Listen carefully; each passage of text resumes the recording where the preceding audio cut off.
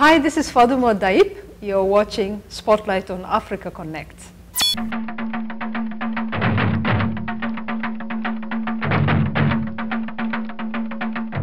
Welcome to Spotlight on African Connect. Today we have the pleasure of talking to Mrs. Fadima. We first met this amazing, incredible woman at the Harvard Kennedy School. Her story of courage and sacrifice and strength made her my inspiration. I know at the end of this program today, you two will come away with the same conclusion, that she is not just an inspirational woman to every young girl in her hometown of Somalia. She has become an inspiration to every young woman, every young girl around the globe. That is what I call an African superwoman. Hello, Ms. Fadima, how are you? I'm fine, thank you very much, and thank you for inviting me to your show. Thank you, it's my pleasure. Before we start, I have so many questions, obviously, to ask you, but I just wanted to say you have been an incredible inspiration to me, not just to me. I know there are so many people looking up to you right now and say, yes, this is what African women have been missing. And I just want to say for that, thank you so much for what you're doing. Thank you. And so many people still have questions. I know since you announced you're running to be the first female president of Somalia, so many people still want to know, who is Mrs. Fadima? Please, can you tell us a little bit about yourself? Indeed, I get a lot of interest as to who I am and why I'm doing this.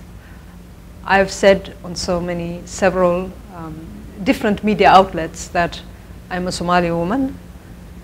I am a mother of 4 children, a wife of almost 25 years, and I'm also a student of life, currently also trying to do something about my country, and that is why I'm running for the presidency in Somalia.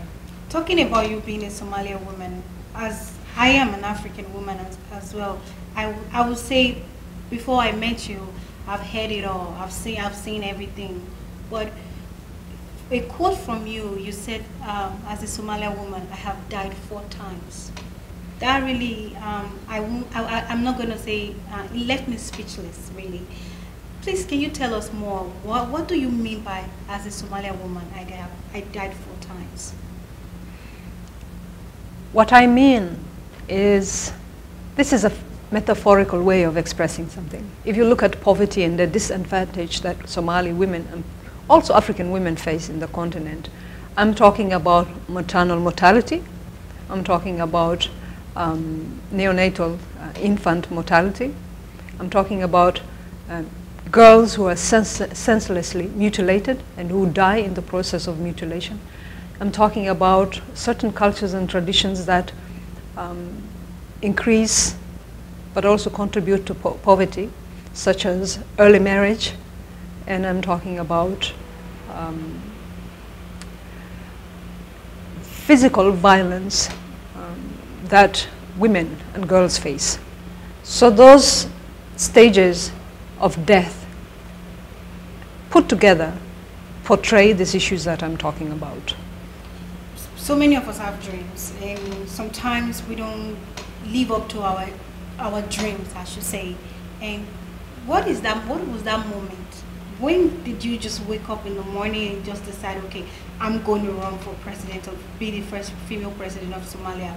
What was it that inspired you to say, okay, this is my calling, this is time for me to take this bold step to change the conversation in Africa? What was it like for you? What is the inspiration behind this? I am born to 2 poor parents. I was born into disadvantage.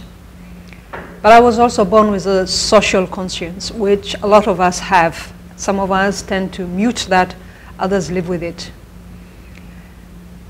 I have always wanted to do something for my continent, for my country.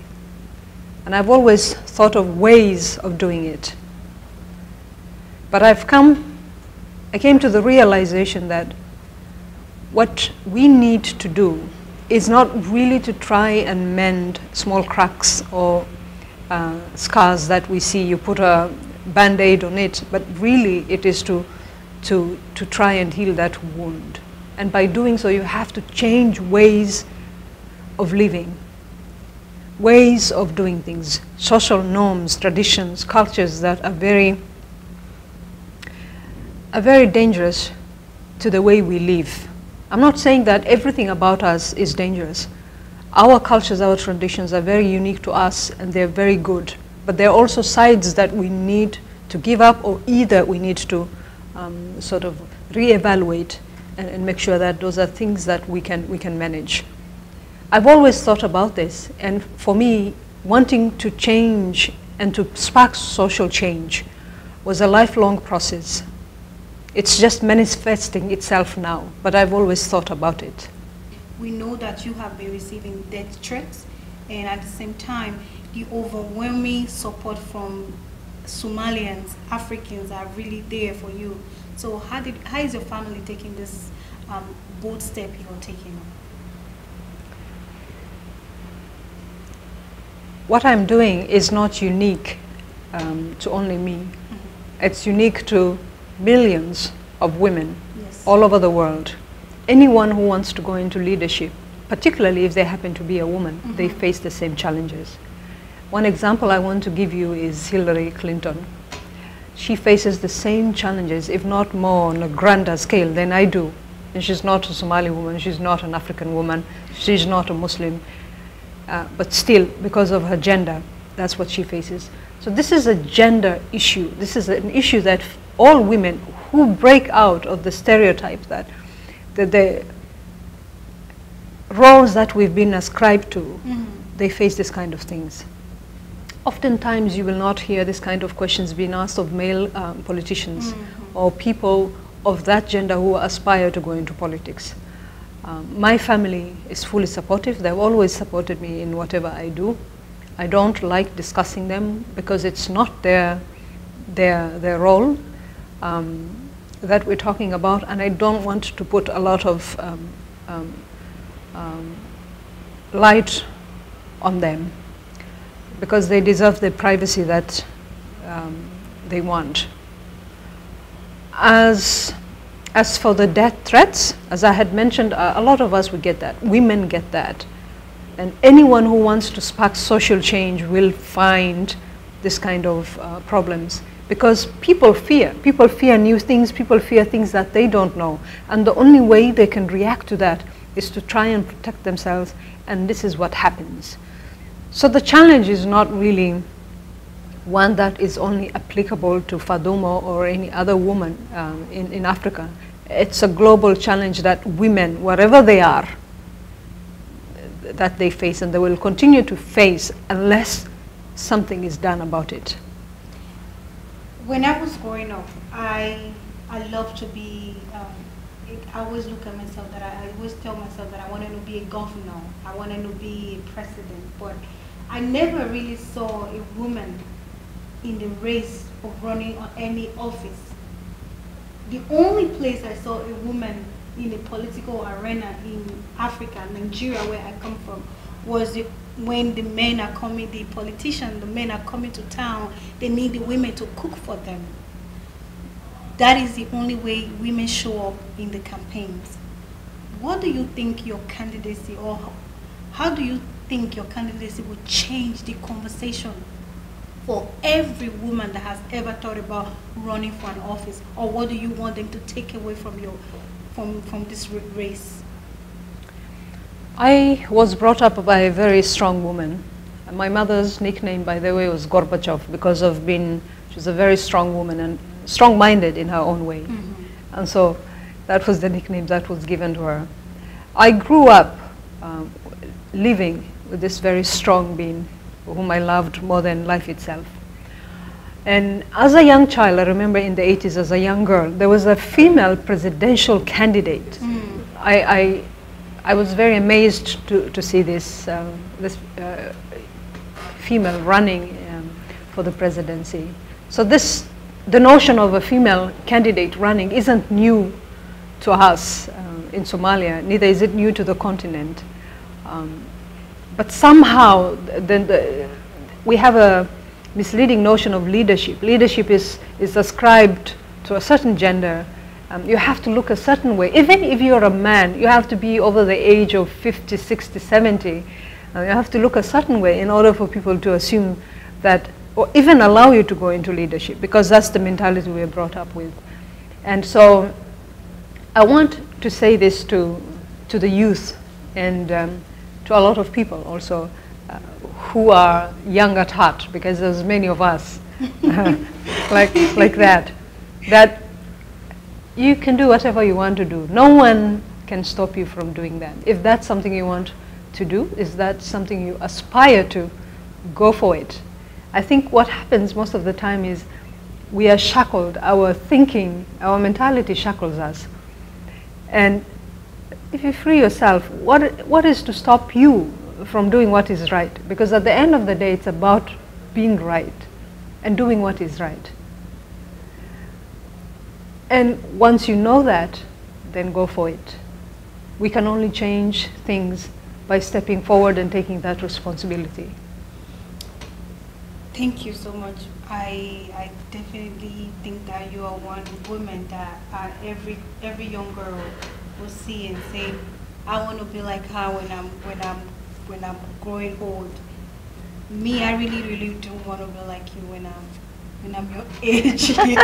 I'm not there yet. But anyway, I want African Connect to be the first program that you would say this. I know it's still early.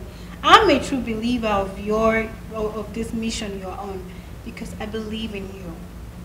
If you are elected today to be the first female president of Somalia, what are the 5 agenda initiatives that you would definitely put in place? Now, I have to tell you that I'm not a politician. Yes. Because at this juncture, this is when I should kick into action and promise you everything that is between the earth and the skies.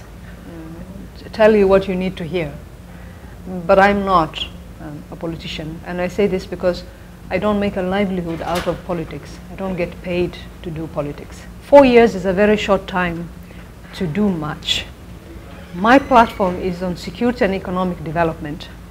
Within that falls job creation for youth, because we have 85% of the Somali population is under the age of 35, so job creation is very, very important. I am also looking at basic infrastructure, rebuilding, reconstructing that. I'm looking at education, because without that it's very difficult to try and give livelihood to 85% of the Somali population. I'm looking at reintegration of the displaced communities. I'm looking at healthcare. And the needs are various. There are so many, but you have to prioritize. 4 years is a very short time. So really looking at economic development and looking at security, which disarmament is part of that. You look at also reintegration of the militias, of the people who are armed into the society. I'm looking at truth and reconciliations as a way of really stabilizing the situation in Somalia. 4 years, if you're capable and able to do that within 4 years, then the rest can be done.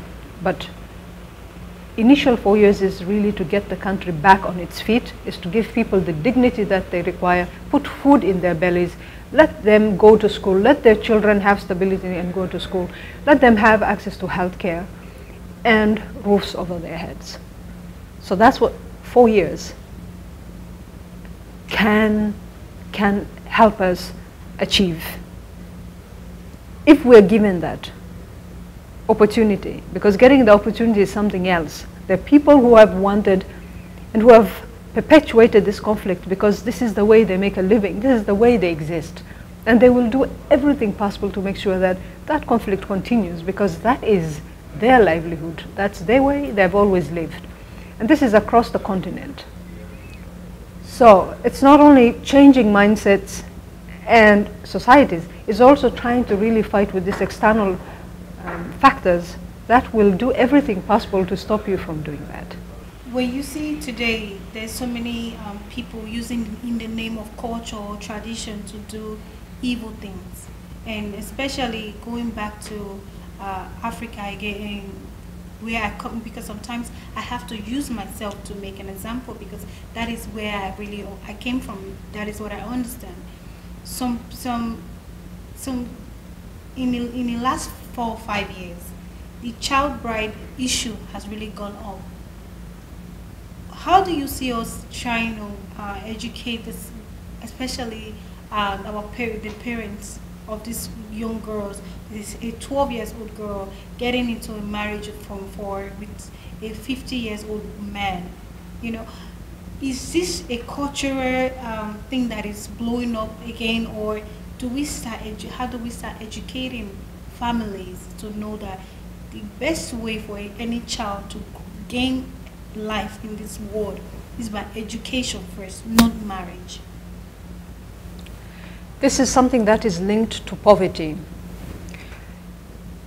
Sometimes when child brides are given away, it's because the family does that in order for her to be economically supported and for them to get that support as well.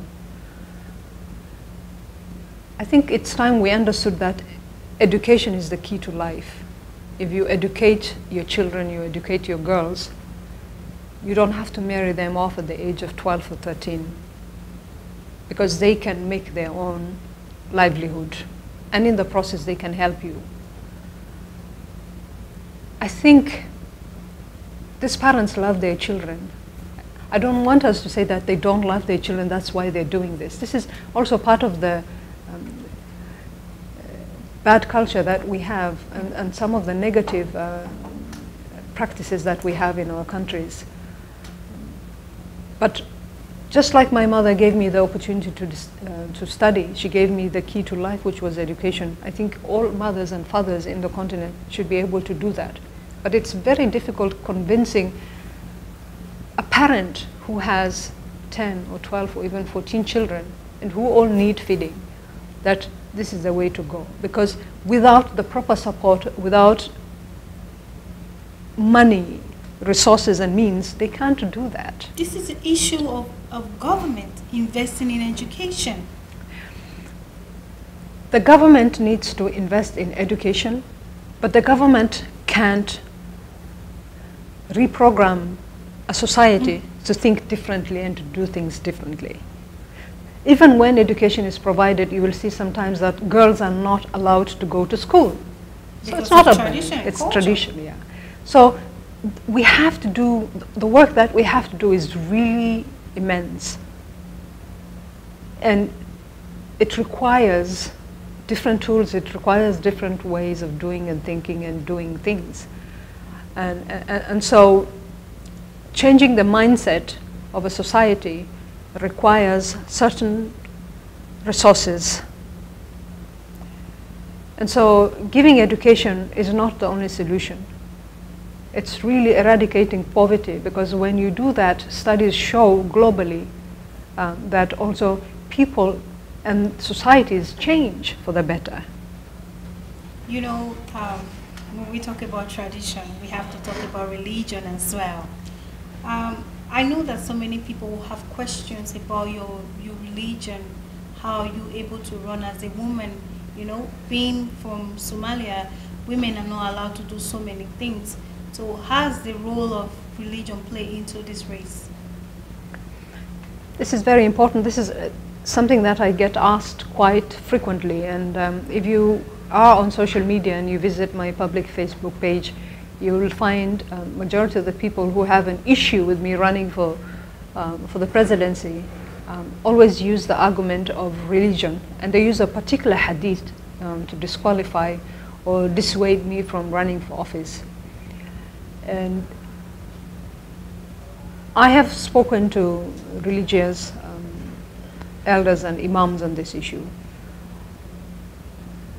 I find this a very, very difficult question actually to deal with. And oftentimes I don't engage people on social media because I know that it is not a constructive way of doing it. I want to say one thing. Islam gave women rights long before any of the other religions did that. And Somali women have rights. They've always had rights. The difference is that these rights have been infringed upon and they're being taken away. And one way of taking away these rights is by actually trying to dissuade women from taking the rightful position in their society. Either you use culture or you use religion to do that. Now, the Quran says nothing about women not taking leadership positions. On the contrary, the Quran gives a very good example of Queen Sheba. You call her Queen Sheba. And her leadership is given as a very good example of just and fair leadership. People use the hadith, Bukhari, Sahih Bukhari as a hadith. But what I say to this is that I am a Muslim, I believe in the Quran. The hadith cannot be used to negate the Quran. It is there to supplement, to complement the Quran. Now, if you look at the context of that hadith, it applies to a certain context. You cannot translate the religion or certain hadiths to suit a certain agenda. In Medina, during the time of the Prophet's time, peace be upon him, there was a woman who was given the position to lead a market. And she oversaw that market, which meant men also reported to her. She was actually a leader in that market. Running a country is very similar to that. I am not trying to run the Islamic nation. I am not the leader of the caliphate. I'm not the leader of the Islamic Ummah. That's a different thing. I'm a leader of a country. I'm trying to lead a country. A person, a female, even a male, doesn't lead a country on their own. They do it in collaboration with others. No one makes decisions on their own. They shouldn't be doing that. And so the context that people are using, the hadith that they're using, is not applicable to the situation in Somalia. If we're talking about Somalia being a religious country, a religious environment, how do you explain all the atrocities that are going on in Somalia? People say that a country that is led by a woman will perish. Or if that is the case, for 25 years, for all these years, we've had men leading Somalia. How do you explain that phenomenon? And why don't you use religious text to dissuade Al-Shabaab and like-minded people from killing innocent children and women? Why do you have the need to use religious script when a woman wants to do the rightful thing? And can you say that what is happening in Somalia is Islamically correct? Can you say that what is being done in Somalia is the Islamic way of doing things? So what I want to say is, yes, there is fear, and that is part of the reason why people use religious scriptures to disqualify women or dissuade that. What I'm saying is that let's look at the context of the hadith, let's look at the religion. You cannot cherry pick this. It is precisely because of this that Al-Shabaab is killing people when they are deep in prayer in the mosques, calling themselves Muslims. How do you explain that? How do you explain the raping of children and women? How do you explain the pillaging of the natural resources of the country? How do you explain all of these things if we are going to go and use religion as the thing, as the weapon to use against women? I want you to know, I want to finish this by saying that Islam has given women rights. Let us not distort the religion to use as an agenda, as a means of oppressing people and taking away their rights. Thank you so much. I'm going to say before we go, if there is one thing, one message that you have for everyone that is supporting you, even the ones that are still not supporting you, if there is one message you have for them, what will it be? I have a lot of supporters. Even the ones that support me, I think that is a way of supporting me as well. And I want I want to say one thing. What the continent needs is really a new way of thinking, is a new way of doing things. Oftentimes we hear that, oh, if you're under the age of 70 or 60, you're the leader of the future. I want people to understand, no, we are the leaders of today, not tomorrow. Because we're not even sure we will get to tomorrow at the rate we are going at and what is happening in this world. So we have to take matters into our own hands. So today is our day, not tomorrow.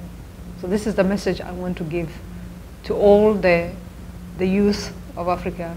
I want to give this to also the elders, that it doesn't mean that we are pushing you aside. We're just saying that you've had your time. We've seen what you're capable of doing. We thank you for all the struggles and accomplishments that you've made. But now it's time for us, and we will take care of you. Have no worries about that. Thank you. Thank you so much. Thank you for joining us. Thank you. I would just want to leave you guys with this. I hope you guys were inspired, truly the way I was inspired by Mrs. Fadima. And if you still have some questions for Ms. Fadima, or you have been inspired by anything that she has said today, we'd love to hear from you. You can send us an email on info@africanconnectonline.com. We will pass the message along to her. Thank you so much and have a blessed day. Bye-bye. السلام عليكم. مقعي فاطمة قاسم دايب اللي رهذا وحان أطرت مايا حفيز قوة سر سومالي ومدحوين المضاء وحان ربي الهاي إن أم هاد عديو أنتي ولا لهي أو الجلسة حرير السوشيال ميديا ذا ودي رجالين أيو فالكان أن كسعده يجيد كان أن كسعده وحان ربي الهاي إن أم هاد عديو عنده ولا ليال ود مهد سنتين وأنا كفر حسنا إن يقول يرجلين إنسان إن فالكان كل دقائق أن سي وضو وحرب الله إن أم هاد عديو سيبا أنت كلته وأيكن يجلسوا حريرتي وول كود إيشي جاي ولا لي محن كلها ضلك وقت كان حاضر كدياركم ما أهن وحالقيها ما إن دبات الوجود جستو حروا إن أوشي جو أن ولا ليال هذين ما أنت ضل كان وديارهن قارمون نقدونا beri lama sugi doono beri dambana ma la sugi doono marxaladda maanta ay xuntahay maanta loo baahan yahay wax laga qabtaa marka waxaan jeclaan lahaa inaan ayagana aan ka codsado oo dhaho walaalayaal ii soo sheega wixii xal aad u aragtaan waxaan joojin doono ma ahan si xal u aragtaan maxaan ka qaban karnaa dalka si wax ugu qaban karnaa waxaan rabi lahaa inaan u mahad celiyo intii diasporada joogto oo Soomaaliya joogto iyo meel kasta ay joogto oo igala soo xiriira Facebook igala soo xiriira Twitter igala soo xiriira email kayga oo markastana igula taliyo oo idaha imaaw Soomaaliya waxaan rabaa inaan u sheego insha Allah mar dhow inaan imaan doono haduu Ilaahay nafta igu sumo oo aan xamar aan ka soo degan doono ugu dambeystina waxaan rabaa inaan idho walaalayaal Ramadaana soo socdo muslimaan ahna waqtigii oo soonka noo bilaaban doona saad ula socotaana waxaan ku tala jiraa inaan xamar aan imaado Soomaaliya aan imaado waxaan rabi lahaa inaan iga codsado inaad ii duceysaan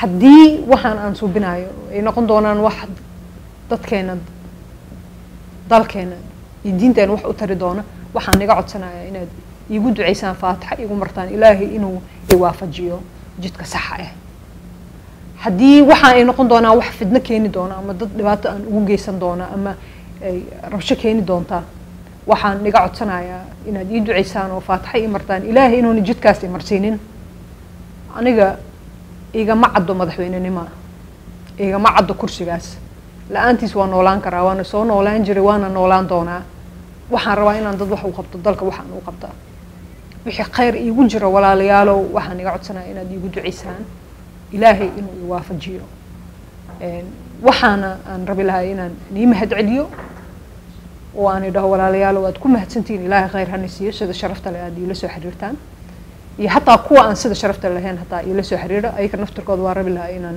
u mahad celiyo waan dhaho walaalayaal fariintiina waan maqlay waan insha Allah ka fikir doonaa waan is arki doonaa hadduu Ilaahay raado marka Ramadaan Kariim waxaan rabi lahaa inaan idhaho nabadgelyo insha allahna waan is arki doonaa maraan fogeen Soomaaliya imaan doonaa waana ku mahadsantiin walaalayaal assalaamu calaykum waraxmatullahi wabarakaatu